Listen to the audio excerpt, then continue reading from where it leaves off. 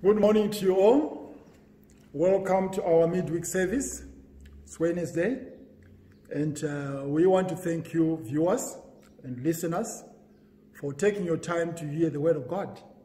We don't take it for granted, but it is only through the power of the Holy Spirit that calls you to listen to these messages. So we just want to say thank you.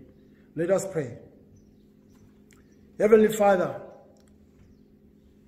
as we begin to understand your amazing plan of salvation, which had to come through a perfect, sinless kinsman, Redeemer, we begin to understand the incredible significance of Abraham, Isaac, Jacob, and the nation of Israel.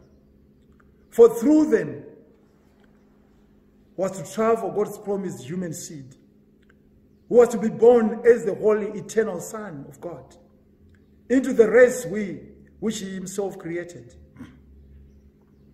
Thank you that the Word was made flesh and dwelt among us. And thank you that he died to pay the price of the redemption of the whole world. Thank you that Jesus rose again to give us new life. Thank you that he is my Redeemer, who dwells in heaven and lives eternally in my life. We pray for the nation of Israel, that they will one day come to national repentance and cry out to him, who comes in the name of the Lord for salvation. This I ask in the name of Jesus. Amen. I would ask Ben to come and read the Word of God from the book of Exodus, the first chapter and second chapter. Good morning, church, and it's a great Wednesday. I hope you're all blessed and having a good week. I encourage you, if you want to come to church on Sunday, give Paul a call and book in. Today's a good day. Today I'll be reading from Exodus 1, 1 to 22, and Exodus 2, 1 to 10. These are the names of the sons of Israel who went to Egypt with Jacob, each with his family: Reuben, Simeon, Levi, and Judah, Issachar, Zebulun, and Benjamin, Dan and Naphtali, Gad and Asher. The descendants of Jacob numbered 70 in all. Joseph was already in Egypt. Now Joseph and all his brothers and all that generation died, but the Israelites were exceedingly fruitful. They multiplied greatly, increased in numbers, and became so numerous that the land was filled with them. Then a new king, to whom Joseph meant nothing, came to power in Egypt. Look, he said to his people, the Israelites have become far too numerous for us. Come, we must deal shrewdly with them, or they will become even more numerous, and if war breaks out, we'll join our armies, fight against us, and leave the country. So they put slave masters over them to oppress them with forced labour. They built Pithom and Ramses as store cities for Pharaoh. But the more they were oppressed, the more they multiplied and spread. So the Egyptians came to dread the Israelites and worked them ruthlessly. They made their lives bitter with harsh labour in brick and mortar and with all kinds of work in the fields. In all their harsh labour, the Egyptians worked them ruthlessly. The king of Egypt said to the Hebrew midwives, whose name was Shiphrah and Puah, when you are helping the Hebrew women during childbirth on the delivery stool, if you see that the baby is a boy, kill him. But if it is a girl, let her live. The midwives, however, feared God and did not do what the king of Egypt had told them to do. They let the boys live. Then the king of Egypt summoned the midwives and asked them, why have you done this? Why have you let the boys live? The midwives answered Pharaoh, Hebrew women are not like Egyptian women. They are vigorous and give birth before the midwives arrive. So God was kind to the midwives, and the people increased and became even more numerous. And because the midwives feared God, he gave them families of their own. The Pharaoh gave this order to all his people: every Hebrew boy that is born you must throw into the Nile, but let every girl live. Now chapter 2. Now a man of the tribe of Levi married a Levite woman, and she became pregnant and gave birth to a son. When she saw that he was a fine child, she hid him for 3 months.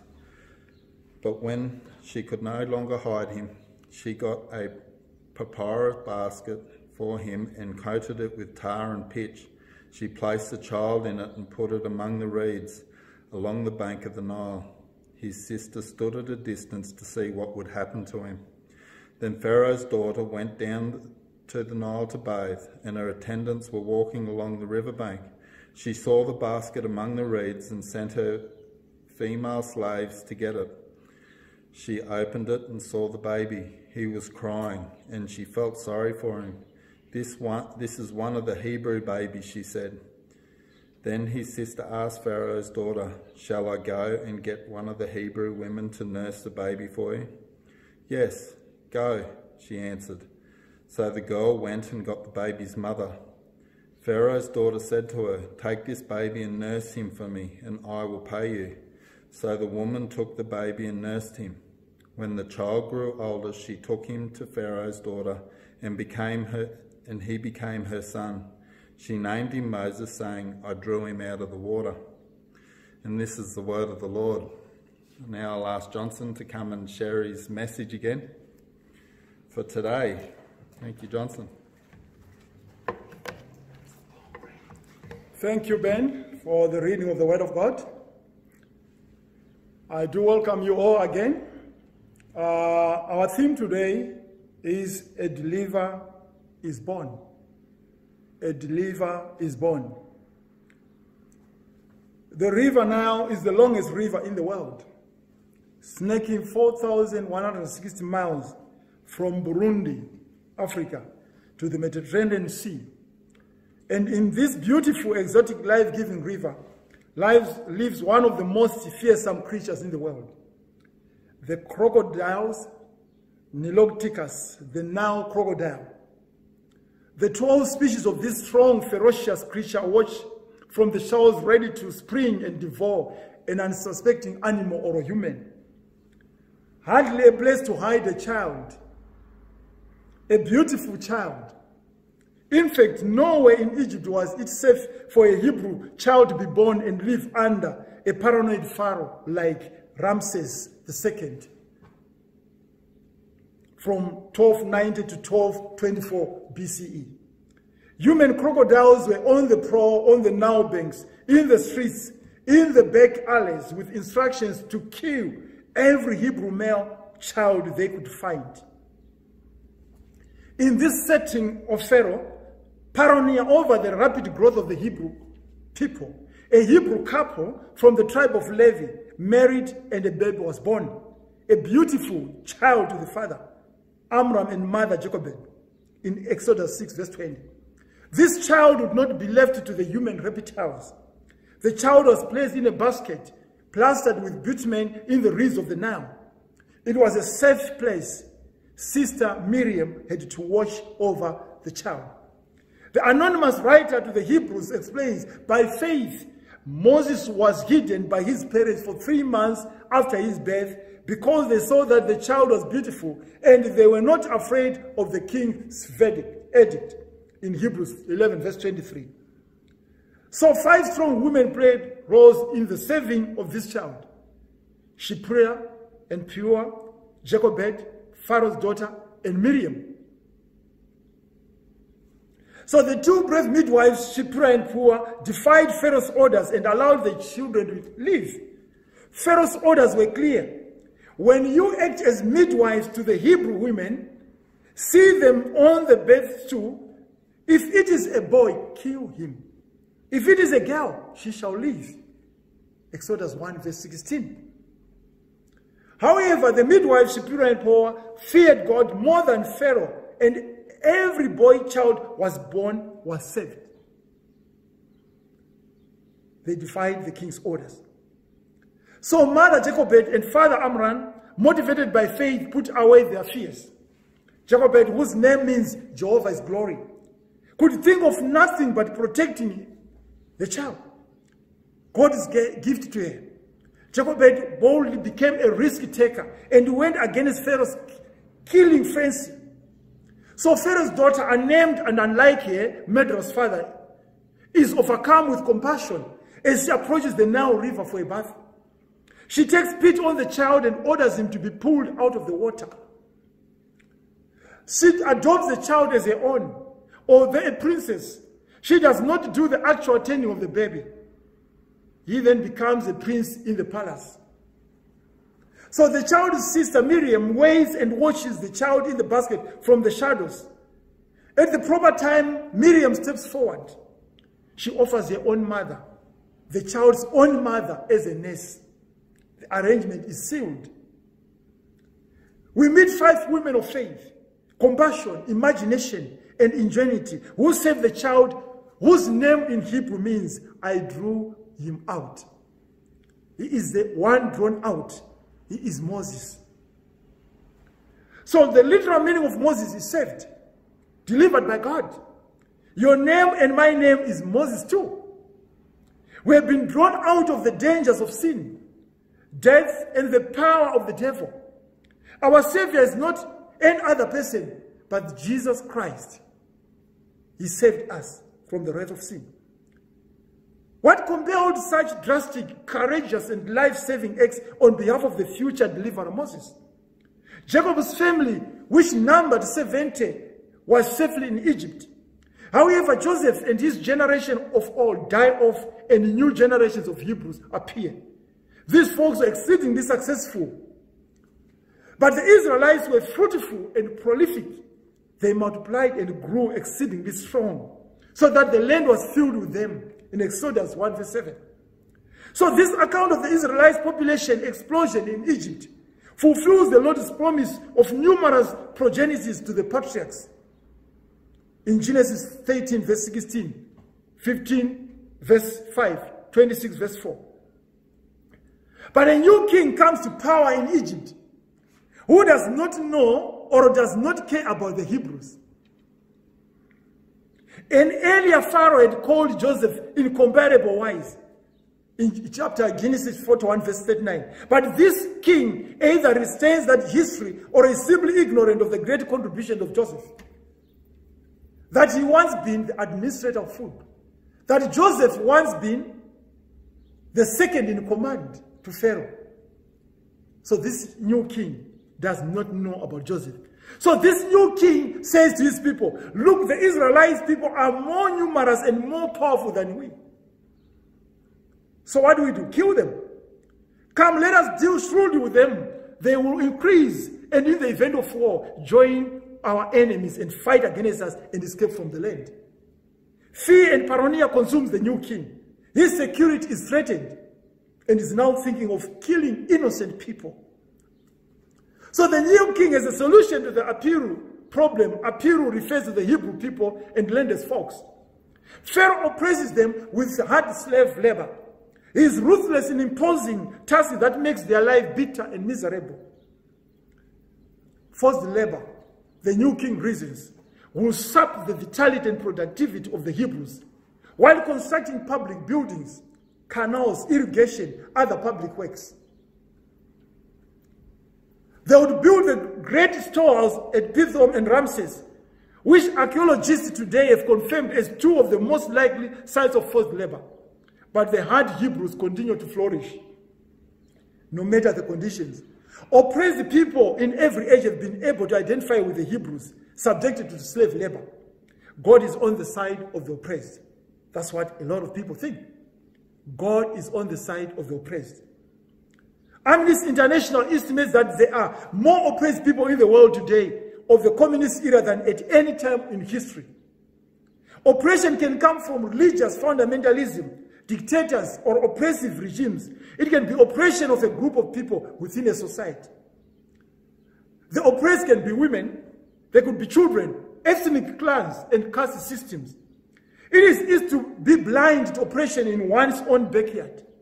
It is just as easy as to be blind to oppression in distant lands and places. Professor Jim Lubeng, in his classic, The Prophets and the Powerless, reminds us that the powerless are special groups of people in the Old Testament. They are the widows, the orphans and poor, and the strangers. Isaiah, Amos, and other prophets denounce the powerful who hold the oppressed down. Because God is God of the oppressed. So there is the temptation for arrogance in power. In Egypt and Mesopotamia, the ruler could be exalted to a superhuman, even in the same divine position. Rulers such as the king in Egypt easily become arrogant, intoxicated with power, and lift themselves above the rulers of common decency.